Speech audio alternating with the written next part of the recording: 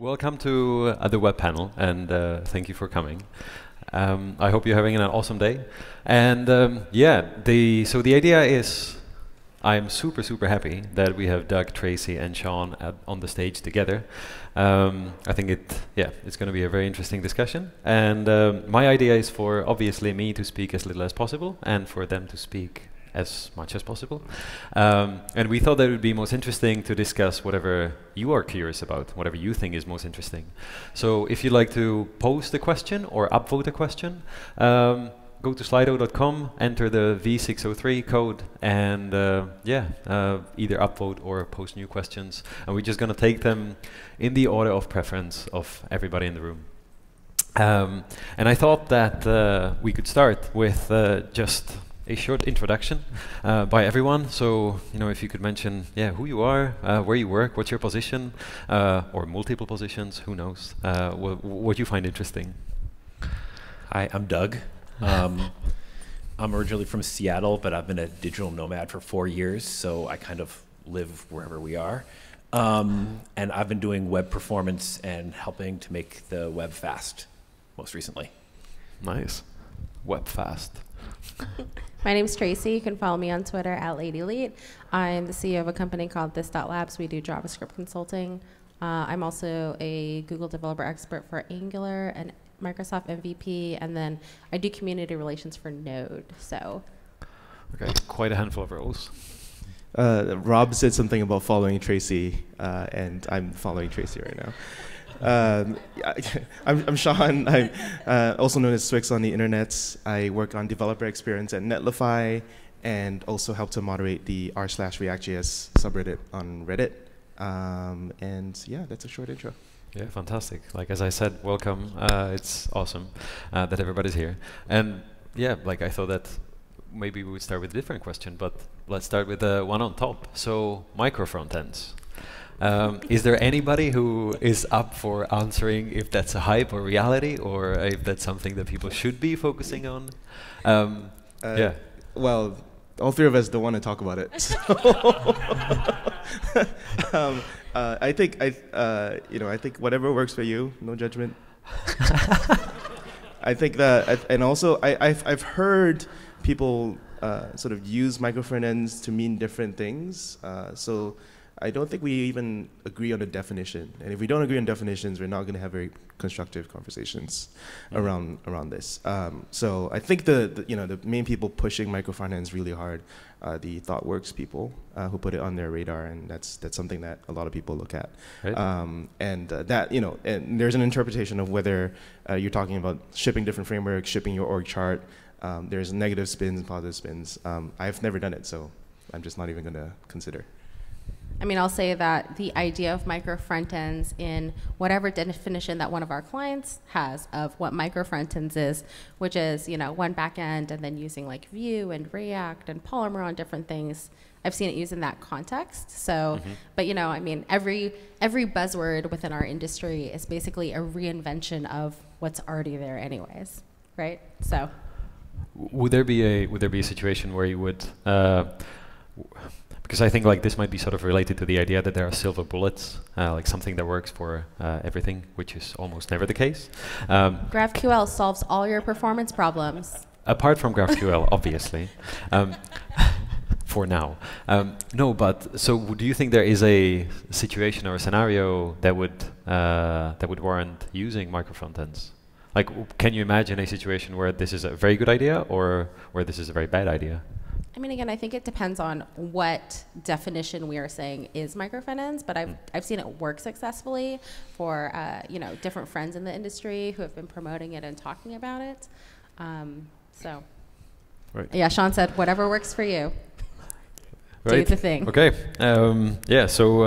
Whatever works for you. So the next question would be then, Angular, React, or Vue. I think that we have sort of maybe whatever seen that one coming. You. But then whatever works for you would be, so what would be your favorite and why that is? And maybe that has changed over the last year too, I can easily imagine.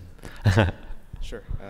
So I'll just say a little bit of my personal history. I only learned web development 2 years ago, and I started off with Vue because the docs appealed to me, and I just got further with it than I did with anything else. But then I looked at job postings, and React was clearly dominant in Hacker News job postings and all that. So I think if you're paid enough money, you will overcome any obstacle to go learn anything. So when you ask this question, the underlying assumption is, what are you optimizing for? And at the time, I was optimizing for getting a career and a job in web development. So I think React has a lot of hotness. Tracy can attest that Angular makes a lot of money, So I picked React for the majority of my web development career. Recently, I've been diving into Svelte. And my current line is Svelte for sites and React for apps, and that's just mainly due to React's weight. Yeah. Cool. Tracy? You helping with that Svelte documentation? Please do. So let's see, I started off with Ember, and then I went to Angular, and then I went to React, and then I went to Vue. So I think if you talk about generalizations, people are like, Angular is for enterprise. And I really love how easy it is from a convention over configuration standpoint. So it's really easy, the documentation's really easy, it works. I would say if you know JavaScript really well, I feel like a lot of people are more comfortable in React because it is just JavaScript, but not really. Right, exactly. So I think it's like more ergonomically what you feel comfortable with. A lot of people, just like you, Shawn, feel very comfortable in Vue based on the documentation. I think it's also who is around you, right? Like, I think the community actually matters a lot. So who do you drive within the community, and who can actually help you be a better developer? Mm-hmm. Yeah, so. Doug, would you have an opinion on this? I don't have a favorite framework, so I built my first web page in Notepad, but that sort of dates me, right? So it really depends on what works and what the company you're working for wants it built in, right? Like at some point, you may love Vue, but if they're building everything in React, like, right. When it because you said at the beginning that you have been making the web a faster, more efficient place. Yeah, like, would you have a favorite in that direction? That's a great question, and no, I don't. I think,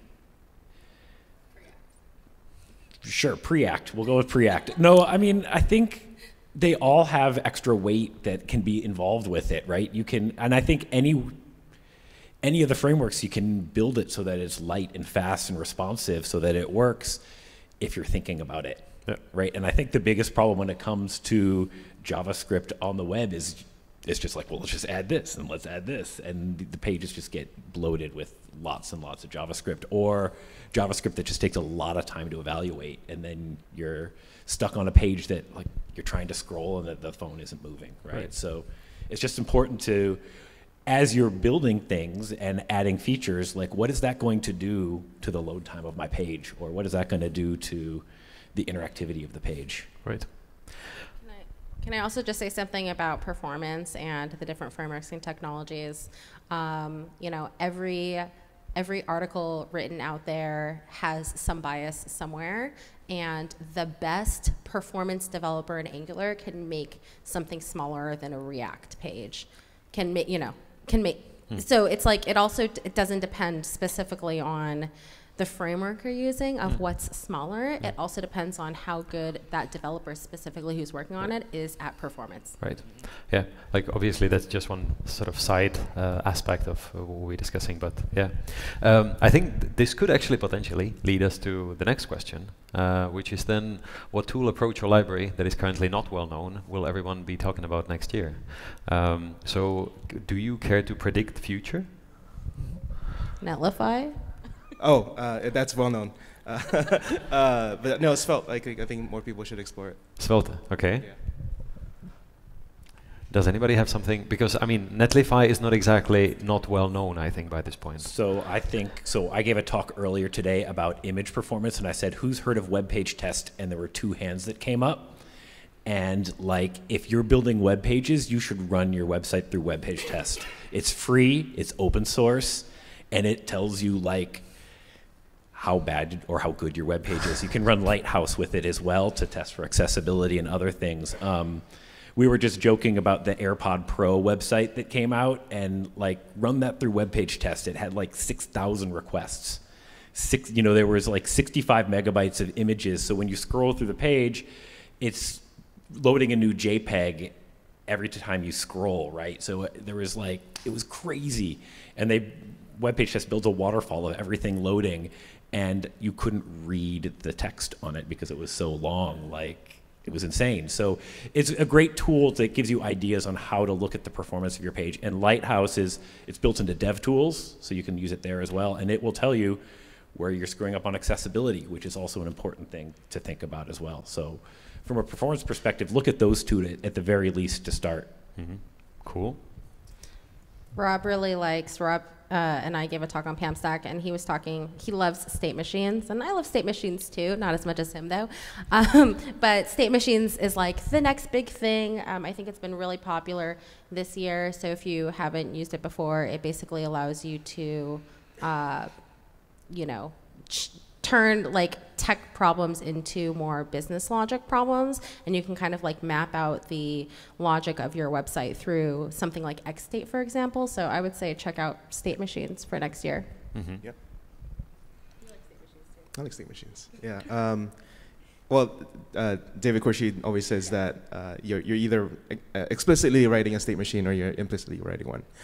You don't have a choice. You're writing a state machine anyway. You might as well have tooling around it to make it explicit. Right. I'm not sure about next year, but I think I pay a lot of attention to mega trends. There are two that I think are fairly obvious. One's very obvious, one's not so obvious. The obvious one is moving work to ahead of time, and that means we open the Pandora's box of build steps. Now every single framework is bought into build steps, and now we're pushing as much work as possible to being done ahead of time for optimization. Angular, Vue, Ember are all compiling away features of their framework, so to achieve smaller size, right? That's what IVE is mainly about. React does not do that, to the chagrin of some people, but they're looking at compiling away data requirements, like optimizing data, and that's what the Relay approach and CSS and JS approaches that Facebook does is about. So ahead of time work is ongoing. Svelte is built from the ground up for that. That's how I view it. Tom Dale actually called this out 3 years ago in his blog post. He said compilers are the new frameworks, and we're seeing that play out in every framework, and that's very cool. Second trend that is not so obvious because it hasn't started yet is all the JS tooling that we have, like Webpack and Babel and all that, and TypeScript, all written in JS. I think that there is an argument for JS people writing tools in JS, but at points where speed is key, you may want to resort to other languages. So like NPM switching to Rust. There is a Rust port of Babel, and it is 16 times faster. And the plain fact is that there's just not that many people who contribute anyway. And if you are contributing, you're in a different tier of JS anyway than regular dev. So the argument is like maybe that argument for sticking to JS doesn't hold, especially if you can interop with a WebAssembly layer, WebAssembly core. So I'm looking at is more and more of our tooling going to have faster cores just optimized for speed? Cool. I mean, that definitely leads to the next question, which is, what is the most reliable tool in your tool chain?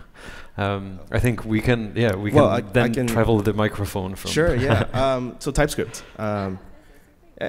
Well, you can say something else now. TypeScript, one of the interesting things is they started shipping nightlies, and they're encouraging external people to use nightly builds. In fact, there's a VS Code extension that you can download that automatically updates your nightly for you, which means that the alpha releases are super stable because everything's been, the TypeScript team uses TypeScript to write TypeScript, and all the external contributors have sorted all the bugs before the alpha, and then between alpha and release, even more people sort it out, and by the time it's released, it's super stable. So, yeah. Super cool tip. Nice. Tracy? Yeah, I mean, TypeScript, because I would say even in the rewrite of RxJS to TypeScript, you know, there weren't any bugs you could see in JavaScript, but TypeScript revealed a lot of different bugs. So even if you feel like your JavaScript code is amazing right now, by converting to TypeScript, you'll probably unearth a lot of things that JavaScript didn't tell you. So I'm going to go to the performance side of things, and like, I live in dev tools. Like, dev tools are the thing, and like, one thing I really like to do is, like, when I'm pitching like how to speed up a web page, is you can actually modify the HTML using the local overrides, and I can optimize all the images and just give them lighter versions of the images and say, here's how fast your page loads, you know, from your server, and here's how fast it loads when I use optimized images.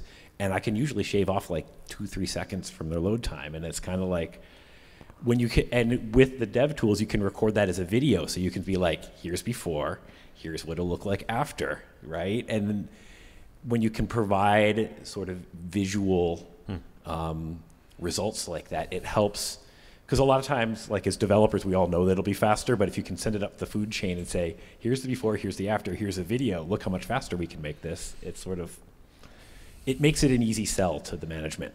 Right. Cool. So TypeScript and DevTools. Yeah.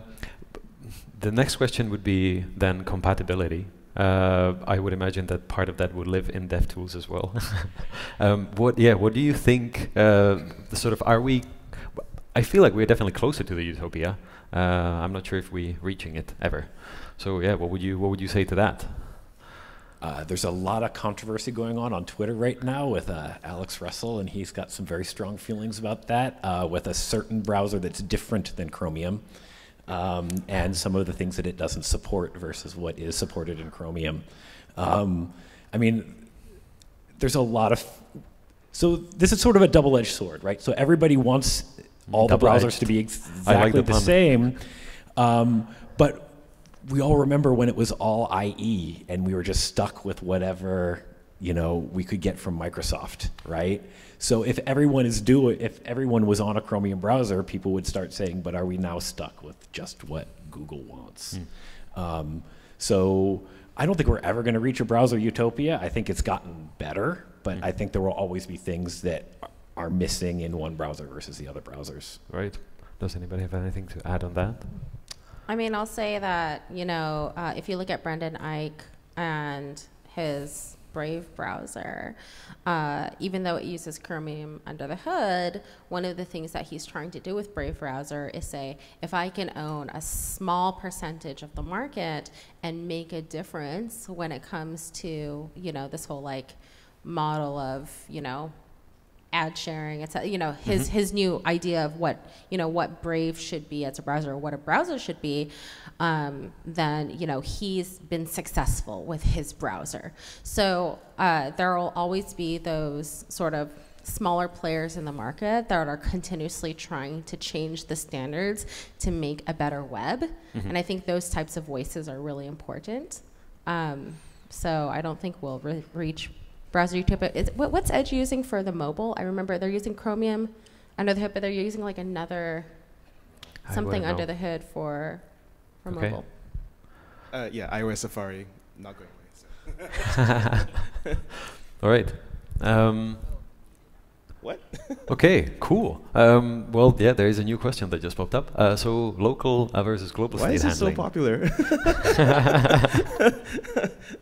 So anything. So my personal rule, and I'm curious what you all think. Anything that you need to log or save for like offline storage or like resuming your session, anything like that, you do global state, and then anything that is temporary, like sort of temporary UI state, like you know, your tab state, and you're probably not going to save that. Then you just leave that local.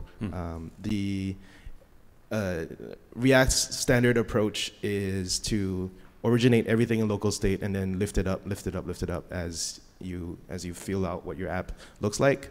I think enough people have been burned by that I think people want to start with a solid grounding of something like a Redux or MobX to coordinate global state first, and then add small little local state touches. So I'd say that's actually a big rift in the React community right now, because the React core team is like components own everything, and there's a strong part of the React community that wants state to live outside of React. Right. Any opinions on? Yeah. I don't have any opinions either. Right. But then we can move on to. And that this was actually, I'm gonna blame it on the person who came up with this question, which is Shawn. I think so, at least. I think that you suggested this as one of the interesting questions to discuss. Do you have a favorite open source project, or something that you think everybody, maybe all of us, should be contributing to? Oh, geez. I don't have one off the top of my head. So I'll go first. Go right ahead. I would say that I don't have a favorite open source project, but I think constantly when I talk to new developers or people who want to get involved in open source, literally every single person you talk to who is an open source contributor says, start with the documentation. And I feel like that always falls on deaf ears, and people always think, oh yeah, but it's just documentation, who cares? I want to do something better, cooler, whatever. But if every single open source contributor who has any level of, clout in the industry says, I started with documentation, maybe it's something you should start with too, and actually do it, so we could have a better open source world. That's a super good point to every open source project.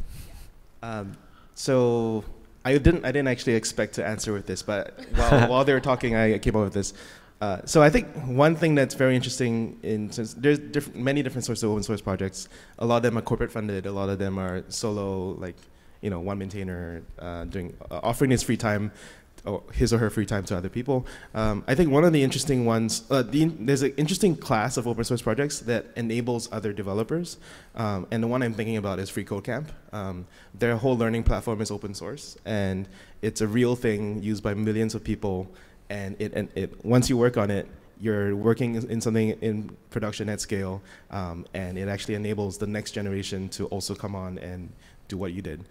So I really like that idea of the virtuous cycle of paying it forward, and they could use help. Nice. And I think if you have an open source framework that you like, they're like Tracy said, they're always looking for documentation. There's always small bugs that just need to be fixed. And you see a lot of stuff on social media where people get really horrible responses to bugs, why isn't this fixed yet? Blah blah blah. And the guy's or the person who's running is I do this on weekends, right? Because I love it, and don't treat projects get abandoned because of poor burn. Yeah, because burnout definitely. But when there are angry people coming at you for something that you were doing because you enjoyed doing it, right, it rapidly becomes something that isn't much fun anymore, and that project is going to go away. Right, burnout's going to happen. So by helping and being, I think, having empathy for people, I think is. I know there've been talks about that here, but help out. If there's something that's bugging you, talk with the people who are running it and see what you can do to create a pull request to start fixing things.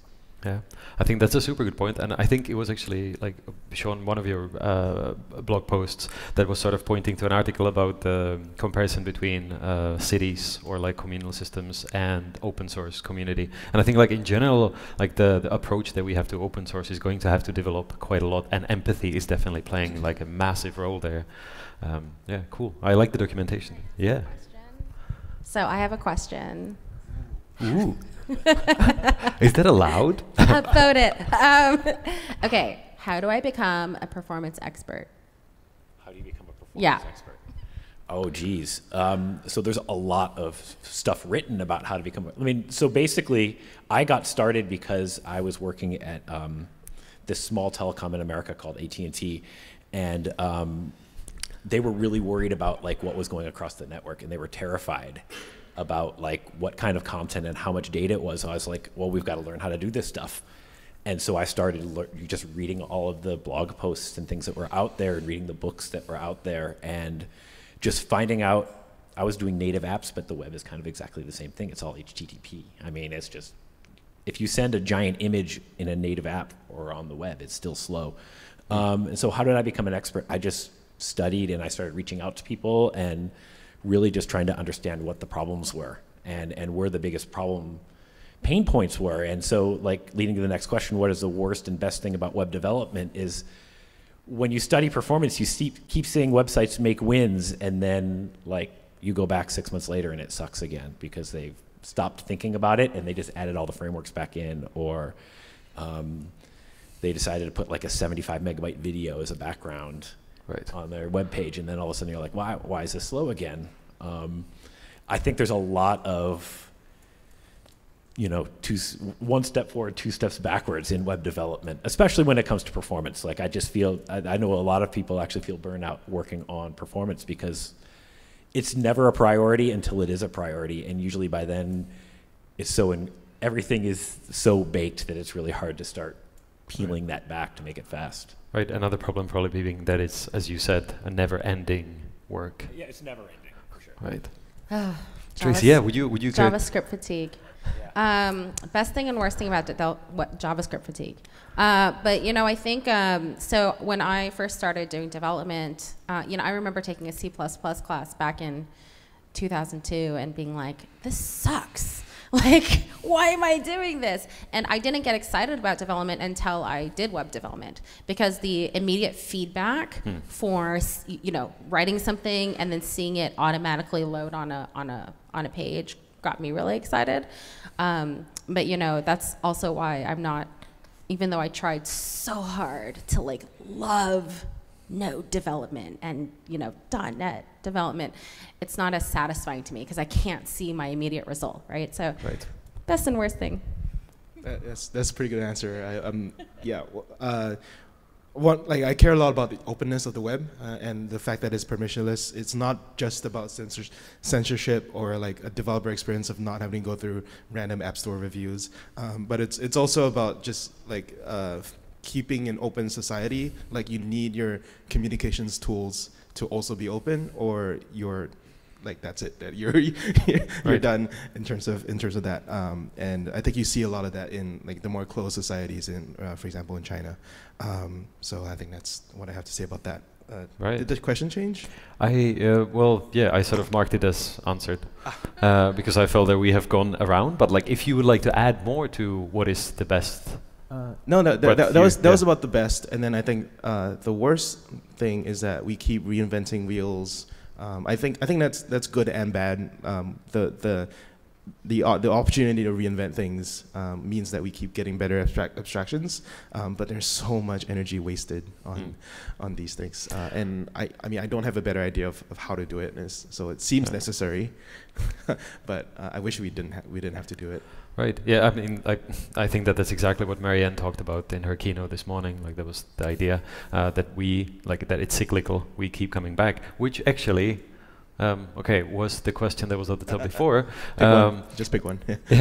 Which would be the SPAs and sort of going back to server-side rendered stuff, because that has definitely been a hype for some time, and I think now with sort of the work done beforehand in order to optimize, and people rendering more and more stuff on server side, and like maybe going to much sort of more basic setup is definitely something that is happening. So yeah. So my I think, okay, this is a little bit of like what I do for work. So I think there's an implicit assumption here that SPA is more complex than SSR, and that is actually not true for people who are primarily front end, right? And the complexity is hidden away in managing your servers. And a lot of what Netlify is based on, I absolutely don't mean this to be an ad, like you can host static hosting anywhere else, is trying to solve this trade-off between SPA and SSR by moving the work ahead of time, pre-rendering everything, and then using frameworks to hydrate SPA apps, and then just communicating with APIs. And that seems to solve trade-offs of both performance and complexity. Right. So I don't like the framing of this question. Is like, is it necessarily true that SSR is that much more simple? I think it was simple if you have frameworks that control the whole lamp stack thing. Like Rails is the most productive framework in the history of humankind, right? Tens of billions of dollars created based on Rails, but they don't offer the modern sort of app-like experiences that we've come to expect using JavaScript frameworks. So how do you offer that? It actually may be more towards SPAs. Like Ryan Florence, the creator of React Router, is now, it recently like blew everyone's minds by saying that actually we may not need client-side routing. We may actually, for a lot of the times, just want to use a lot of SPA and code splitting. So I don't think it's a solved question. I don't know. I'm curious in your perspective. Yeah, I'm curious as well. So I don't know from a performance perspective. Like, I mean, Angular, for example, tries, they have a project that tries to help with the server-side rendering thing. And I was surprised on one of my first trips to India for them all to say, like, no, we cannot use any modern routers out there. We have to do server-side rendering because, from a performance perspective, you literally can't support it, right? You can't do it in those countries. I'll just give an anecdotal story. So I used to host an Ember meetup, and my co-organizer who started the Ember meetup, he came to give a talk about Ember, and his talk was, screw Ember, I don't use Ember, I use Rails, it's easier, why do we have to deal with this crap? And I was like, dude, you are my co-organizer at an Ember meetup talking about why you don't use Ember anymore. So that's my story. I don't have anything to add. I'm good. I can't eat that. Yeah, then we could do the top question actually. What is the most interesting talk you have seen recently, and why would there be? If you're thinking of one, I can. I've been thinking about this because it was my question. I think a lot of times we are stuck in a bubble of the same kinds of talks again and again. I think it's interesting to explore neighboring worlds. And one of the best games in recent times is Spider-Man PS4. Has anyone played the Spider-Man PS4? No gamers? 3, 4? Nice, I see you. It is like buy a PS4 and go play it. But the game devs, like we're stuck moving boxes around on screens, and we complain about that. And game devs are modeling like photorealistic 3D experiences, given very hard, very tight, like both software delivery project constraints as well as hardware constraints, like to the fact that to the matter of like they have to care about the data transfer rates between individual pieces of hardware and optimize for that. So I recommend the PS4 retrospective at GDC, the Game Dev Conference, where they talk about how they optimize both on the hardware perspective as well as rendering and how that feeds into the gameplay, including the AI elements that are very evident there, to give you an immersive world. I think these are like meta problems, and they even go down to like frame by frame, like what gets rendered when and how much budget they have, and discussing how like that is Uber performance, right? That's not just like I/O performance. That's also CPU performance.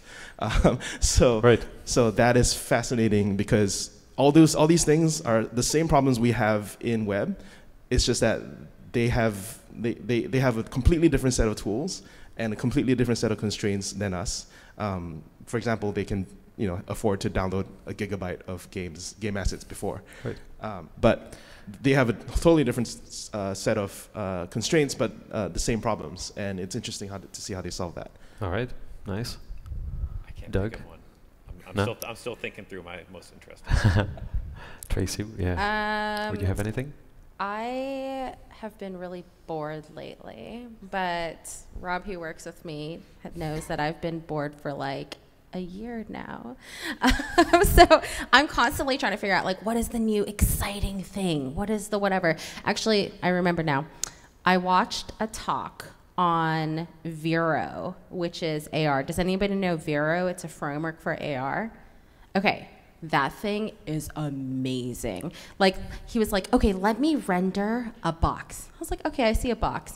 And then all of a sudden he said, let me make it a moon. I was like, okay, cool, a moon. And then let me make a dinosaur. And I was like, oh my God, it's a dinosaur. And then, you know, you could actually touch it and then it would move. And I was like, oh my God, and you can create portals. And I swear, every time he showed the code, it's literally as easy as using something like material design. So I've been really obsessed with trying to use Vero for AR stuff because it was like every single moment I was like on the edge. My husband was attending this conference and I said, get out of whatever talk you're doing. This is our side project. You need to come attend this talk. All right, so games and AR. That sounds cool. You know, honestly, the most interesting talk I saw recently is I was at a web conference in Zagreb, and it was actually, I kind of like hacking talks, and he actually hacked his set-top box, and I don't want to get him in too much trouble, but like he was able to turn on his HBO, and he walked through all the steps on how he did it, and I thought that was just fascinating, like, because apparently all of the data that was going in and out of those set-top boxes is just HTTP, so like, if you can figure out how to intercept it, like, you've got all sorts of fun things that you can do. And to me, that was just well, number one, that it was all HTTP. I'm like, whoa. But then, like, that he was able to, like, and if I turn this bit, what will happen? And then all he shows his TV, and it's like, oh, yeah, that's kind of cool. Right. I would like to do 2 more questions, but we don't have that much time left, so we'll have to keep the answers short. And maybe the second question would actually be interesting. Like, what a sort of new grad web developer, what would you recommend that people should be like mostly focusing on? Maybe stuff that you don't learn at university, but you do need to know them for doing the work that you're doing or that we are all doing. You know, not to harp on what I always harp on, but like, I think there's a lot of, and I get this a lot when I talk about performance, and people are like, well, 5G is coming and we'll all be safe then, because we can put whatever the heck we want on the web because everyone's going to have gigabit connections. But if you think about it, like the most recent phones don't support 5G. Like the latest Apple phone isn't 5G supported yet, right? And I've been doing mobile long enough that I heard people say 3G, that's going to solve everything. Right. And then about 5 years later, we heard the same, you know. About 4. Right. Yeah. I mean, we still have to think about what we're sending over the network. And it, like we said, it really doesn't matter about framework, which framework you use. Just think about how you're doing it in a smart way. Because there are people around the world, and not just, there's always sort of this idea like people on slow connections are in areas where there just isn't a lot of capital or people buying things. But I've been on really, really slow connections all over Europe over the last 3 or 4 years. And in America, you know, the house I have in Seattle, I can't use cellular in my house because it just doesn't work. I'm just too far away, right? We need to, and you know, these are areas where there are people who are consuming and trying to use the things you're building. And if it's too slow, you've got to make sure that you're testing on slower networks and on maybe not the latest iPhone or Android phone that you just bought. Like, get some of these really cheap ones that are like 30 or 40 euros and see what it looks like. Right. Oh, you say, Tracy? Your comments just now, like that entire statement, made you sound like a more politically correct Alex Russell. I was trying to stay politically correct about it, yes. You're very good. So I would say, you know, I think web development, one of the reasons why I got into web development was because it excited me, right? And I want to work on exciting things that I can get excited about. So I would say new developers should just do that. Like, if it's not exciting, don't do it. If it's exciting, do more of it. Okay, cool. I can deal with like kind of the first top 2 questions together. Perfect. And so first of all, what do you think a new grad web developer should focus on? Whatever gets you paid. Okay. You know, I think it's an intersection. This is like the hedgehog theory of you should work on whatever you're interested in, good at, and can get paid for. That intersection is your sort of sweet spot in terms of whatever. And so I really don't care if it's front end or back end. Whatever gets you paid, it's fine. Everything's growing. There's cool stuff going on everywhere.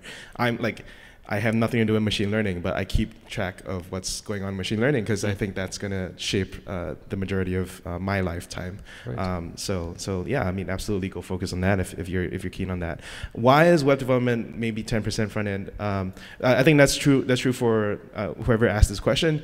I think that there is a sort of, as more and more companies provide managed services, then you don't have to code them. You can just pay for them, which means that your work moves towards the front end, right, to differentiate yourself in terms of products. So, which is why I always like to say that I think there's a shift going on. Like we used to identify splits between front end and back end. I think now it's actually more about product versus platform. And a lot of people don't need proprietary platforms. They can just use other people's platforms, which means you're 100% product. And 100% product, you're mostly front end, you're stitching together some serverless stuff, or using some proprietary platform as a service. That's it. So what are you doing learning all the back-end stuff if you can just pay for it and you get closer to your customer, because the money is always closer to your customer anyway. Right. That's my perspective. I'm curious other people are. Yeah, sadly, we're out of time. Sorry. Like, I would love to continue with this, but I'm going to thank massively Doug, Tracy, and Shawn for being here, for providing answers to some very tricky questions, wicked problems. Thank you all much. Thank you for joining. I'm sure that they are around, so throw more questions at them individually or collectively. Who knows? Thanks so much. Thank you.